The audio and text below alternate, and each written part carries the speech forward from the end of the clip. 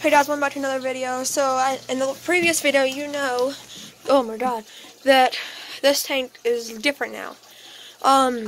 Anyways, I took the catfish out because I got snails and they ate their oysters off, I guess I would call them. But anyways, I got thread. I mean, yeah, it's noticeable, but it's starting to grow over it. And I got these on there. These are just regular land moss.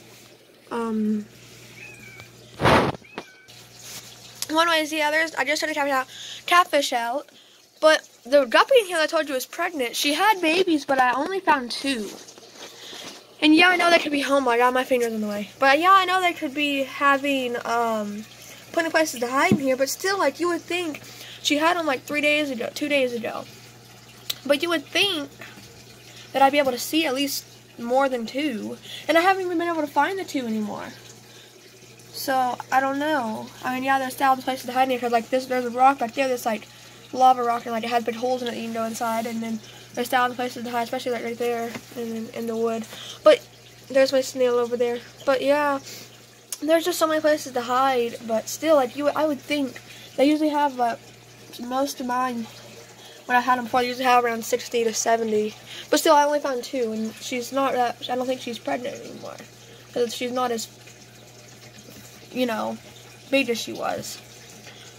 But it's this tank. I redid it. Nothing too fancy.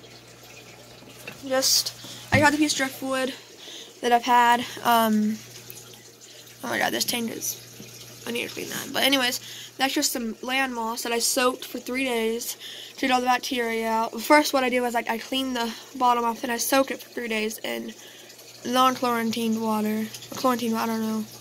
I don't remember. But anyways, yeah, that's what I did with all these. And then now that one, it's starting to grow over the string. So is that one. But they're growing, and they're growing. But, I'll keep y'all updated on it. This is nothing too fancy. So that snail is fast. Like, literally, when I turned the lights this morning, he was right there, and then he was right here, like 2 minutes, like a second later. And I was over there when he was just right there. But anyways, yeah, this is just I have some duckweed right there. And I'm using this LED light that you can get from Walmart. But yeah, guys, there's nothing too fancy about it. Just a simple, and also, it's better for, like, the plants and stuff.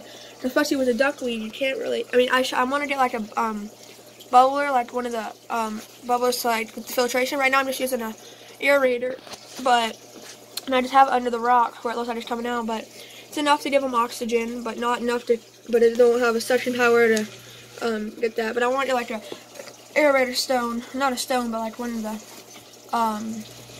like, the filter pads ones, where they can have filter pad, and so it'll cycle the tank more. But it's nothing fancy, just that way I don't get take my duckweed, because I used to do that before, and I had a hang on the back filter, and it always sucked up my duckweed. But nothing too fancy though, guys. Just a simple tank. There's that snail again, going up the wall.